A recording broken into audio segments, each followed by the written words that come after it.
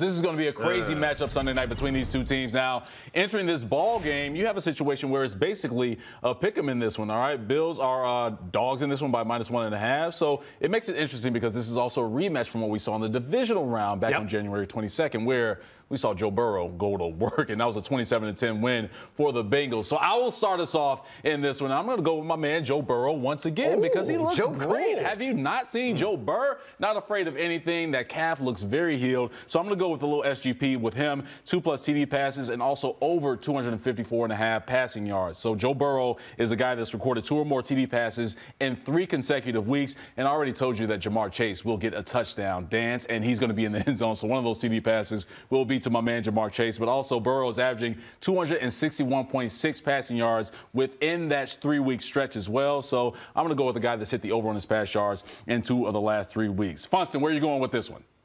I'm with you on that, and I'm going to go with Joe Burrow's check down man in the flat there, and Joe Mixon. I'm looking for him to go over 20.5 receiving yards. Last week, I went over Mixon's receiving yard number. He treated me right. I think he's going to do it again. Look at last year, he averaged 31.5 receiving yards per game, one of the best receiving backs in the league. You look at Buffalo, the 6th most receiving yards allowed to running backs. Last couple games, Rachaad White went for 70. Ramondre Stevenson went for 51. So I like Mixon in this one to go over 20.5 receiving yards. All right, Brad, you like Josh Allen to use his twinkle toes to move around defenders. Yeah, he's got some animated legs in this one. Give me the over on rush yards. That number's sitting at 26.5 right now at BetMGM. The coaching staff has said, hey, we got to design more runs for Josh Allen, and they implemented that last week against Tampa. Season high 7 rush attempts, ran for 41 yards. He's gone for at least 36 in 3 games, and I think he's going to be around a similar vicinity in this one. Cincinnati, number 12 in pressure rates, so some opportunistic runs there, and they're also giving up 27.9 rush yards per game. Look, if Brock freaking Purdy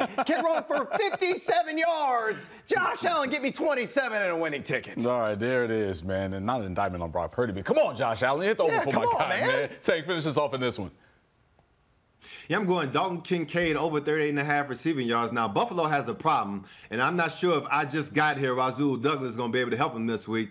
And because they have a problem at corner, that means they got a problem with Jamar Chase. You already talked about that. And if that's the case, that means Josh the Kincaid should be popping like Kool-Aid. Dalton Kincaid, baby. Look, Cincinnati Bengals, they give up the most fantasy points to tight ends. So if fantasy is your thing, that's why you need to get Kincaid in your lineup. No Dawson Knox, so that means my man Joe Burrow is back. We've already seen that over the past few weeks.